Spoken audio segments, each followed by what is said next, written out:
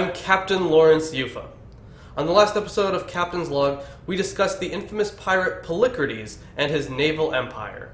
With his death, the Mediterranean was mostly cleared of piracy, that is, until Histiaeus of Miletus came along.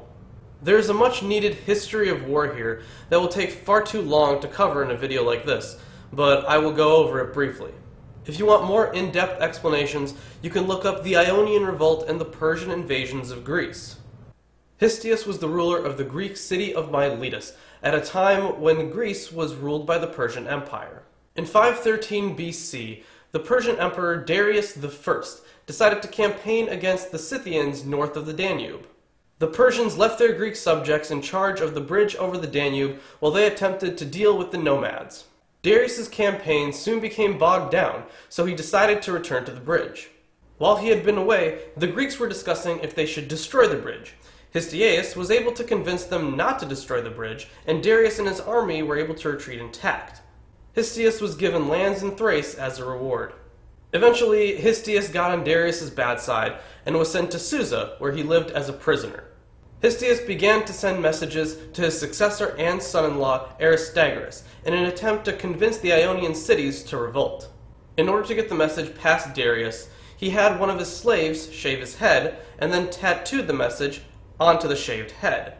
His hair was then allowed to regrow, and the slave was sent to Miletus. It was here the slave told Aristagoras to shave his head and read the message. The Ionian revolt began, and Histiaeus was able to convince Darius that he could curb the rebels. He went to Sardis, where the satrap Artaphernes suspected Histiaeus' role in the revolt. This forced Histiaeus to flee to Chios, where he tried unsuccessfully to build a fleet. He then returned to Miletus with the aim of becoming a tyrant once more. However, the Miletians didn't want him, so they exiled him to the island of Lesbos. There, he gathered some ships and began committing acts of piracy in the Black Sea and Aegean Sea from a base in Byzantium. Soon after the Battle of Lade, he was captured and beheaded by Artaphernes. His head was sent to Darius, and Darius still believed that Histiaeus was innocent, so he gave the head a proper funeral. After Histiaeus, piracy was still prevalent in the Mediterranean, but only in small groups. Crete, which we have discussed in earlier videos, still remained a strong pirate base, that is, until the formation of the Delian League.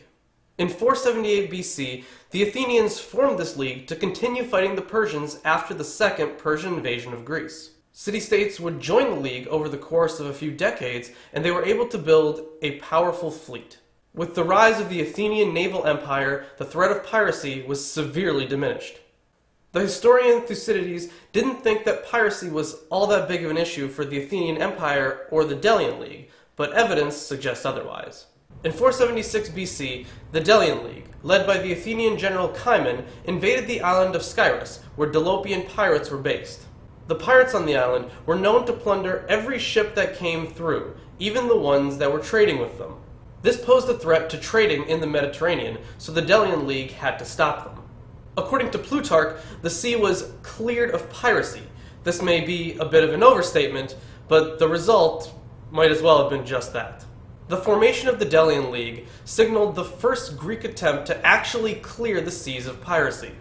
Athens was able to hold piracy at bay for the next century, that is, until the rise of the Aetolian League, which will be covered next video. But that's all for this episode. Till next time, fair winds, for we may never meet here again.